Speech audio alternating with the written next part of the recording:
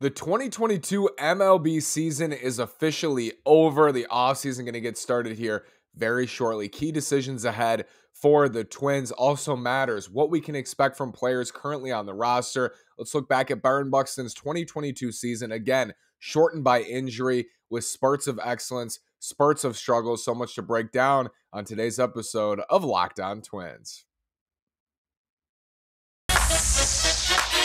You are Locked On Twins, your daily Minnesota Twins podcast, part of the Locked On Podcast Network, your team every day.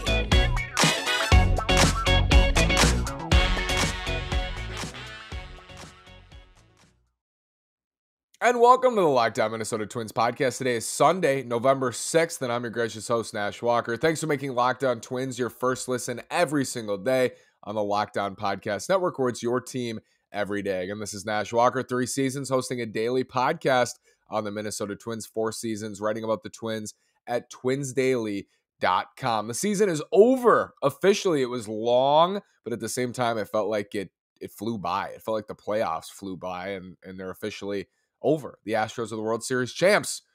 I was pulling for the Phillies. I'll admit, I was pulling for the Phillies in this World Series, but I do think the best team won.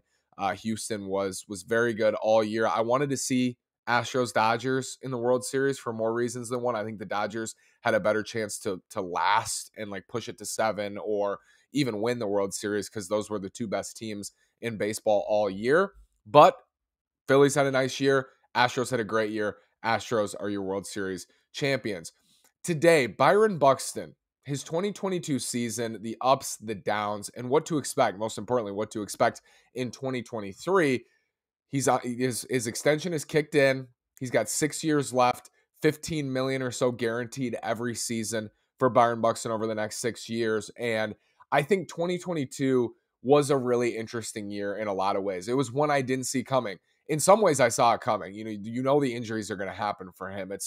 It's going to happen, unfortunately. I mean, I hope it doesn't, but at this point, it's going to happen.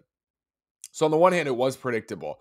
On the other, I thought his profile at the plate was unlike one we've seen from him and certainly didn't see from him in 2021. If you'll remember, in 254 plate appearances in 2021, Buxton hit .306 with an on-base percentage at .358. He slugged .647 for an OPS at 1,005. It was his best offensive season, albeit he's only had one season where he's played over 100 games, but it was his best offensive season, one of the best offensive seasons in baseball in 2021. It was in 61 games, though, so the Twins extended him, and wondering, I think, always, if Byron Buxton plays 150 games, is he going to have an OPS over 1,000? Is that a possibility for him? I think the question is still unanswered, because he wasn't healthy in 2022. He wasn't healthy. It's easy to look at this line and say, and this might be true partially. I think it's partially true, but I don't think it's fully true. To look at his line, he hit .224 this year. OBP was at .306. He slugged .526. OPS was 35% better than league average, but a lot of that was carried by the slugging percentage. It's easy to look at that line and say, well, this is who he is. This is Byron Buxton. He's a ton of swing and miss. He's home run or bust. He doesn't walk. This is who he is. I think that's true partially. But what I will say, in 3 seasons, I know parts of 3 seasons, but 187 games from 2019 to 2021, Byron Buxton hit .277 with an on-base percentage at .321. He slugged .576. OPS plus was at 137. So about the same OPS range as he had in 2022, but a different shape. The shape in those 3 years was higher average, higher OBP. He's not going to walk. Like, that's not who he is, and he's going to strike out a lot. He's a slugger. He's a grip and rip slugger. That was extreme, though. I think his line was so extreme in 2022, and he was homer or bust. I'm not saying he wasn't homer or bust. He was, but he was so extreme because of his knee. He dealt with the knee all year. It hampered him at different times. We had no idea because Byron's sick of the injuries. Like, he's sick of talking about it. He doesn't want to deal with it anymore. I know fans are sick of it. He's most sick of it. He's most sick of the injuries, having to speak to them, having to address them every day, having to rehab constantly, having to go in multiple hours before guys show up to get treatment on his knee so he could play in the game that night. He's more sick of it than everybody combined, I can assure you. That's why I don't think we can take what he did and say, well, this is the player he is. 116 strikeouts and 382 plate appearances, only 34 walks, struggled with runners in scoring position. It was home run or bust. He didn't really wreak any havoc on the bases. He was 6 for 6 in steals. He DH'd a ton. It was an extreme year for him in many ways. With the knee, it was a different year. Usually he misses a ton of time with the injuries, but he played through it this year. And I'm not saying in recent years he should have played through it. Like, he battled hard through knee and hip issues and more. Hand, got hit on the hand. He was battling through 3 things minimum at once at points this year. So I think that's why it was so extreme. And what I'm going to take is the larger sample, which is 4 years of data and over 1,000 plate appearances that say he's a 258 hitter with a 316 on base percentage, slugging percentage at 558, OPS at 874. That's over his last 1,066 plate appearances. I'm going to take that sample. It's a larger sample, and I always prefer that. But I think that's more representative of who he is. A much higher average than he had. That's 34 points better in average. I'm saying when he's healthy. 34 points better in batting average. He's a 258 hitter over the last 4 seasons. Better on base percentage. Not much better, but better than 2022. And a slugging percentage that's within the same range when you compare it to the rest of the league. 874 OPS. His OPS in 2022 was 833. So similar realm, but it's a different shape. I think that's who he is over the last 4 seasons. As he's adjusted his swing, he's hit for more power. I'm going to take the last 1,066 plate appearances and say I think that's the Byron Buxton we know. What makes a great athlete, and why am I always going to be such a bobo on Byron Buxton? Why am I hoping for health again in 2023 when so many times it hasn't happened? After this word from BetOnline. BetOnline is your number one source. BetOnline.net is your number one source for betting football and the start of the new college basketball season. Find all of the latest player developments, team matchups, news, podcasts, and in-depth analysis on every game. And as always, BetOnline remains your continued source for all your sports wagering information with live betting and up-to-the-minute scores for every sport out there. The fastest and easiest way to check in on all your favorite games and events, including Major League Baseball, MMA, boxing, and golf. Head to the website today or use your mobile device to learn more. BetOnline is where the game starts. It's not just football. Hockey's back. College basketball is starting Monday. I love college hoops. You can go play college hoops, NBA, NFL, whatever you want to play. Vikes are 7-1. Go play the Vikes. BetOnline.net. It's your number one source for betting football and anything for the start of the basketball season, hockey, whatever you're looking for. BetOnline.net. It's where the game starts. Byron Buxton is the epitome of an exceptional athlete. When I think athlete, the 2 things that make an exceptional athlete is elite speed and elite strength. Size and speed. Size, speed, strength. In baseball, size is a little bit less of an important factor. In football, like Derrick Henry, size and speed. But in baseball, it matters less, the size, because you're not hitting anybody. Size and power. No, I'm sorry. Speed and power. And that's Byron Buxton. He's so fast and he's so powerful. And that's why he was the number one prospect in baseball. Mostly because of his tools. The power development has been shocking, I think, for a lot of people, and Twins fans included. But it shouldn't be, because he is an incredible athlete. And I think it's why he gets hurt a lot. I do. I think he gets hurt a lot because A, he plays super hard, and B, his body is incredible athletically. And I think that's why he gets hurt. I think that's the reason he gets hurt. He moves so fast, he plays so hard. And then when you get hurt, you're more likely to get hurt. And that sucks. That's the reality of the situation. And I'm never going to expect him to be healthy for a full season. I thought last year was his best opportunity, and then we find out he was hurt all year with the knee.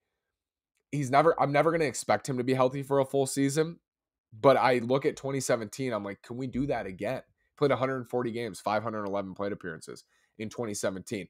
To highlight the impact, Byron Buxton in 2022, if you remember, barely played center field. Like, he really didn't play that much center field at all in 2022. Yet his numbers out there were unbelievably good. I mean, he saved 8 runs defensively in only 445 in a third innings. 8 runs defensively. Outs above average, he was +8 in outs above average. That was 4th among center fielders, tied for 4th, tied with Seti Mullins, Christian Pache, Dalton Varsho. A lot of those guys played full seasons in center field, and he didn't. And he saved 8 runs out there in 445 innings. In the last 2 years, Buxton, in less than 1,000 innings in center field, has saved 18 runs. Saved 18 runs in center field. He's the best center fielder in the world. He is. He just is. But he's not out there enough. And that was a problem in 2022. And that's why I think there was more of a microscope on him, because what's happened with the perception to Byron Buxton is because he was so good when he played in 2021, and because there is so much of this outside hype. I think it's more outside the Twins fan base than anything else, that this is, he's one of the best players in baseball. And I've said it too. I've said Byron Buxton, I think unquestionably has the maybe top 2 or 3 of the best tool sets in baseball. Just the speed and the athleticism. He's absolutely top 3.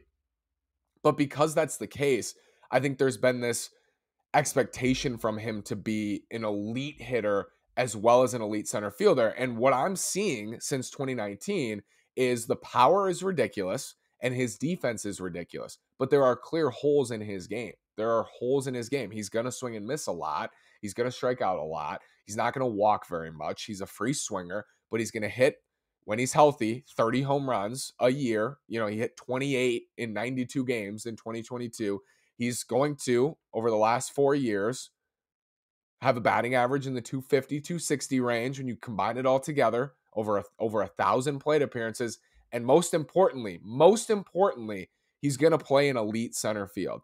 That's why I've said, that's why people mostly outside of the Twins fan base, but in the fan base too, have thought Byron Buxton's one of the best players in baseball. It revolves around his defense, because I'm a believer that he's the best defender in the world at any position. I think he's the best center fielder in the world, and I think he's the best defender at any position on the field in Major League Baseball. We just haven't gotten a big enough sample of it, but he won a Platinum Glove in 2017. The numbers are crazy for how few innings he plays out there. I think he's the best defender in baseball. Full stop. If that's the case, you might say at that point, anything you get offensively is gravy. If he plays 140 games in center field, do you really, like Miles Straw just had I think he had a 3 or 4 win season because he was so good in center, didn't hit at all. We know Byron's going to hit a little bit, and in his good years, he's going to hit a lot of it. He's going to be one of the best sluggers in baseball, and he has been over the last 4 years. That's the floor for me. Playing 140 games would be great, and the value would be massive, because Byron Buxton does it both, but mostly because he is an elite center fielder. He's the best center fielder in the game, and he can add in 30 home run power, and he can add in a 550 slugging percentage. And when you add those two things together, you're looking at a 6, 7, 8 win player. And that's why people believe he's an MVP candidate every single season, because when he combines those two things, he's an all-around exceptional player. But I think it's adjusted for me. 65% of that 100% of an exceptional all-around player is defensively. If he plays 140 games in center field, he's going to be a minimum 4-win player. Like, he was a 4-win player this year in 92 games. If he plays 140 in center, he's going to be a minimum 4-win player, even if he has a career low year at the plate. Like, if he is, in 2017 is a great example. He played 140 games in center field, and his floor, 4.9 wins above replacement. He was a below league average hitter in 2017, 7% below league average. Since then, he has been 25% better than league average in terms of OPS. So that's your baseline. 2017, played 140 games, a lot of games in center field, and he was a 5-win player as a below average hitter. That's where the hype comes from. That's where the excitement comes from, because at one of the hardest positions in the field to play, to be the best at the hardest position to play, arguably, short center, catcher, I always say, you can honestly interchange any of the three based on how you feel, or the outfield that the player is in. It's at one of the toughest positions to play, and he is the best at it. That's a 5-win floor. It's a 5-win floor if he plays 140 games, and a majority of them are in center field. That's the excitement, and that's the frustration, is we just want him to stay healthy. Can he just stay healthy for 140 games? Nobody's asking for an Aaron Judge-like season. I don't know if that's possible anymore because I don't know what it looks like over 162 offensively. I just don't know what that looks like because we've gotten these mixed results. But defensively, we know he's going to be the elite of the elite defensively. That's a 5-win floor, and that's where his value comes from mostly. That's where his value has always come from mostly. But because he's had these huge offensive seasons, short, 2021 was short. He was awesome in 2020 in the shortened season because they were such short little stints that they were short. They were great. Because of that, there's this expectation, I think, from him to be an elite defender, an elite hitter, an elite all-around player when he is on the field. But the fact of the matter is he's never fully healthy. He hasn't been fully healthy for longer than a month since 2017. That's the truth. He hasn't been fully healthy for more than, even you could go a couple weeks at a time since 2017. So how can you even evaluate a player like that? And that was the discussion last year when we were breaking down the extension talks because we thought maybe he'd get traded last year, or I did. How can you even evaluate who he is as a player when he's not healthy for weeks at a time? As a hitter, I think. And I don't know what it looks like over a full season. I do know, again, that he is an elite center fielder, that he's, I think, the best center fielder in the world defensively. I know that. I know that he's a great center fielder. So to me, I also know that if he plays 130, 140 games, there's a baseline there of a very, very valuable player. And then the exciting part was that he brought power too, that he brought power to the table, power and speed to the table as well. What can we expect from Byron Buxton in 2023? It's really hard. He's just such a hard player to evaluate because you see these short stints where he gives you the chills. And I always say he does something on a field to give you a chance to win almost every time he plays. That didn't happen as much in 2022, I think because he was hurt and maybe because he played more games than he did, the 2 seasons combined prior, and we just saw a regression to a more overall profile as a hitter, which is swing and miss and less on base. I think it was extreme. He's a lot better than a 224 hitter that he was in 2022, but I also think that the raw power, the slugging percentage since the COVID season, Byron Buxton is slugging 576. I think that's probably a little high, and I think the batting average is a little bit low. But over the last 3 years, he's hitting 257, in 192 games. So I'm taking more out of that than I am out of 2022. I think if he plays, I would expect what he's done over the last 4 years combined, which is play an elite center field, hit 258, to hit 260 on base, 315 to 320 range. He's going to slug 560. He's got 30 home run power. His OPS is going to be in the upper 800s. That's who he's been the last 4 years. I mean, that's our sample. So that's what I would expect if he's healthy, but I don't expect him to be healthy. So how do you expect anything from him in 2023? It's just impossible. It's impossible to put him into center field on your little depth chart for opening day. You put Byron Buxton in center field. Yeah, he's on your paper. It doesn't mean he's going to be in the field. That doesn't mean he's going to be in the lineup. So it's just impossible to think about what you can expect from him. But I think I said at the time of the extension, and I'll say throughout, the upside and the floor. There's this perceived upside with Byron Buxton, which is he's an MVP level player. That's the perceived upside of him.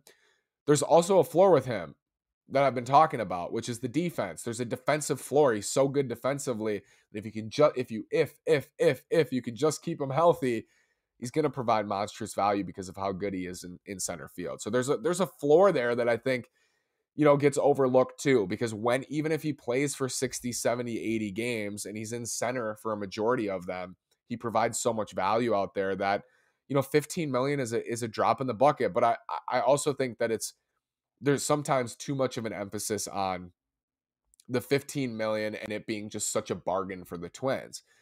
I'm not sure that's 100% the case either. Like this team, this ownership group, and they haven't shown that they're willing to go above and beyond with payroll, like 135, $140 million payroll. Yeah, Byron Buxton on the books for 15 million on the Mets, who have a $300 million payroll. He's like bonus. He's a bonus. But for the Twins, like, it matters more. It's not nothing. 15 million guaranteed is not nothing for the next 6 years.